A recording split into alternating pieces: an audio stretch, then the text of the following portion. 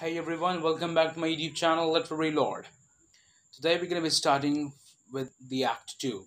So here it is. Act 2, Scene 1. The Scene 2 is started in St. James Park, where the ladies, Mrs. Final and Miss Marwood Elmer, discussed things about men. Mrs. Final told her that men were so disgusting that if they love, then they have jealousy and become so insecure, and if they don't love, then they run from women as if one runs from seeing a ghost. And they become lazy in their approach, which ultimately every man becomes, even those die-hard lovers too. At first, Miss Marwood wanted to test Mrs. Final and hence showed her disregard towards her statement and said that not loving men just because of the fear that they would leave would be just like wishing to have a birth as an old person, as because that is the destiny.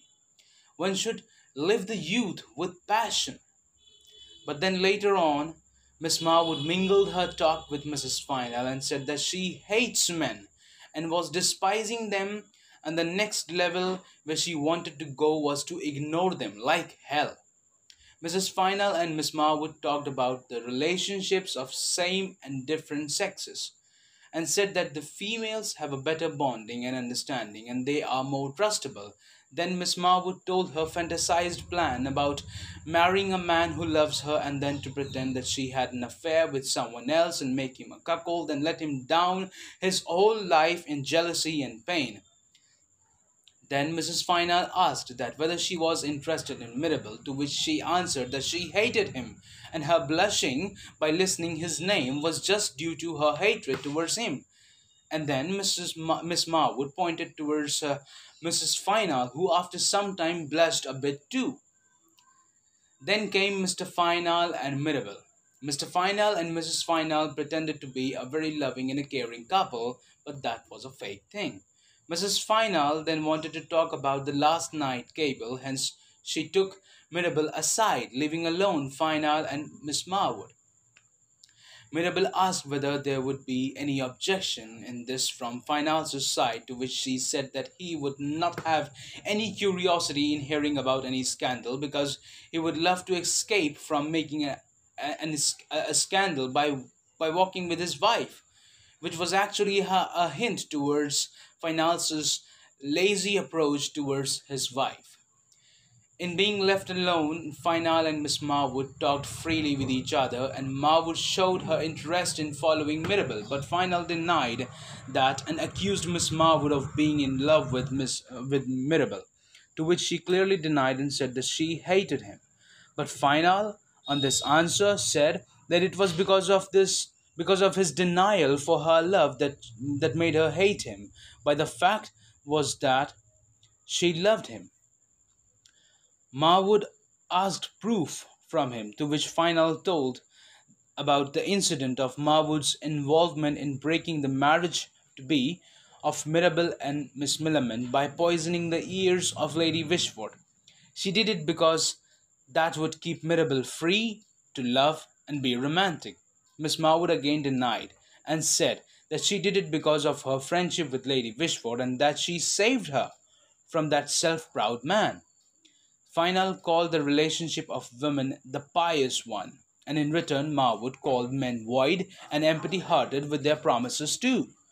Final again teased Marwood and said that she was his wife's friend too, and there she carried an affair with her friend's husband. And on that teasing, Marwood said that he himself was the part of it.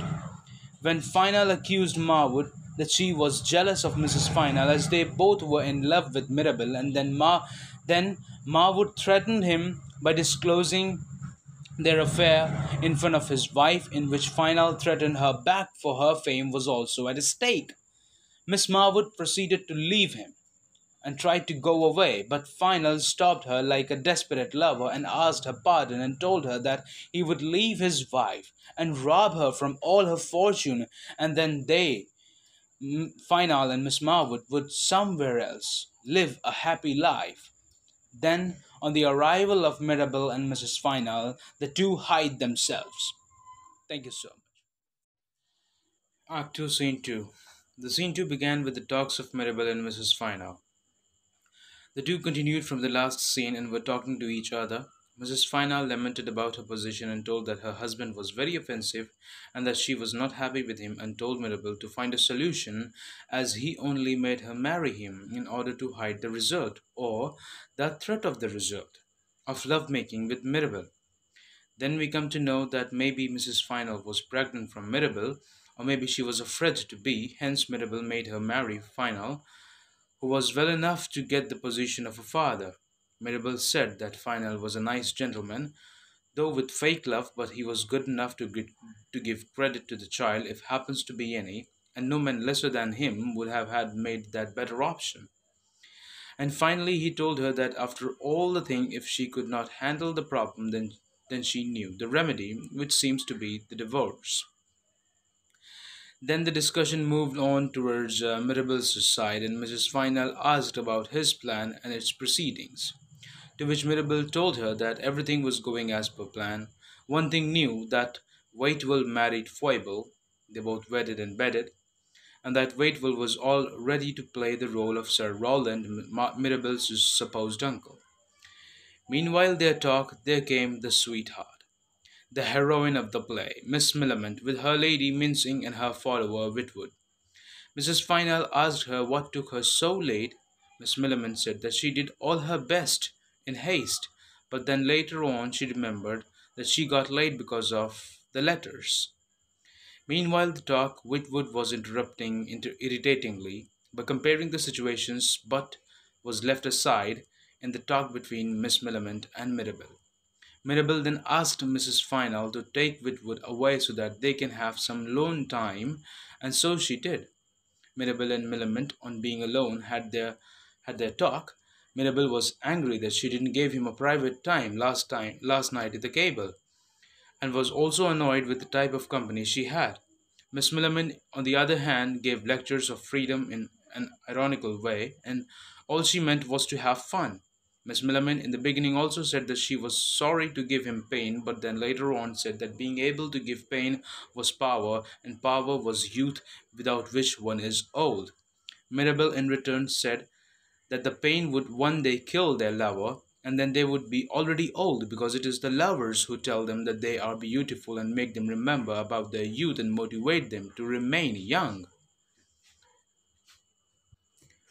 After all this, Mirabel was trying to be serious for one moment, but Millamant didn't even try to be, and when he tried to tell her his plan, she said that she already knew about it, and told him that he can guess that who told her, the devil or Foible, and left him after all those beautiful teases. Mirabel, being a bit irritated but still in love, said that a lover's situation is the most mingled one. Even a person living in a windmill does not have as much whimsicals as a lover has in his heart. After this came the newly wedded and bedded couple, Waitwell and Foible, and asked their pardon for being late to Mirabel.